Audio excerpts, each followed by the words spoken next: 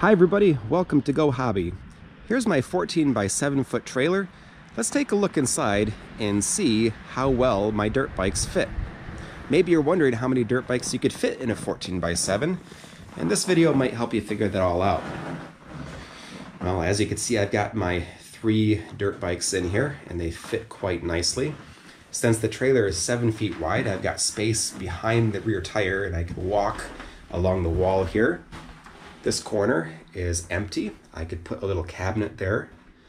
And I've got the bikes spaced out enough where I could actually walk between them, and that makes things really convenient when I'm tying things down.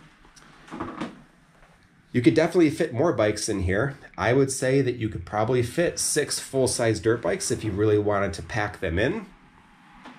You might even be able to fit 7 bikes in here if some of them are small little kid bikes, mini bikes. I'm planning to get a 4th motorcycle.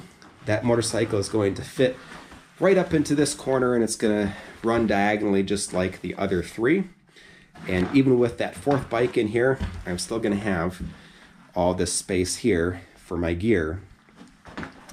Now, I don't really have a great storage plan right now. I need to install some shelving and some cabinets. That will be a future project. In this video, I just wanted to show you what it looks like so far in terms of how many bikes you could fit in here. And I hope this little trailer tour was helpful. If it was, please take the time to like this video, subscribe to the channel, and I'll see you next time on Go Hobby.